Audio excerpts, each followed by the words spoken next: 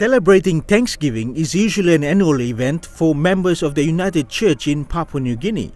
However, sometimes it is held on a quarterly basis. The Poe-rupu Clan is the largest in Hula village, which is located in the Rigo district of Central Province. Ati Roge lives in Port Moresby but has been a regular contributor to the clan's local church through Thanksgiving events over many years. My dream is to try and continue giving, it's like a legacy that we have done it for years. Through the old generations, they have done wonders. And I hope, my only dream is that I hope they don't drop it.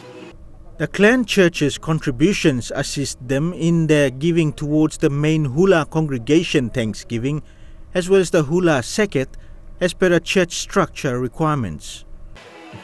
When a lot of people are fishermen here, they're professional fishermen, and they do a lot of fishing. And they go and sell it at the market, and that's the takings that they get and give it to the church. But a lot of people don't, and that's the problem. With this coronavirus, it's even harder.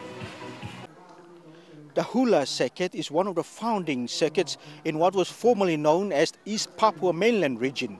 The region is now known as East Central Papua Region in the United Church of Papua New Guinea.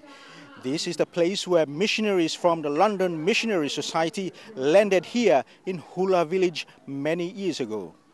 United Church was been started when first missionaries arrived in 1876, June 23.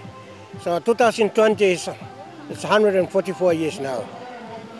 Okay, in Hula we have 4 clans. This is a big clan, a Poe-rupu Clan here. We are making fundraising now.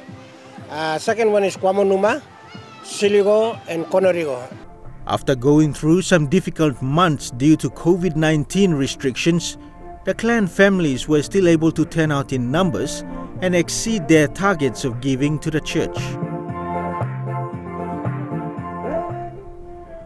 With better road infrastructure and COVID-19 related restrictions lifted, the villagers were able to sell fish and other resources for income generation. Their clan members residing in the nation's capital also contributed significantly, providing the reason for them to celebrate the Thanksgiving in style. Dennis Orere, National EMTV News.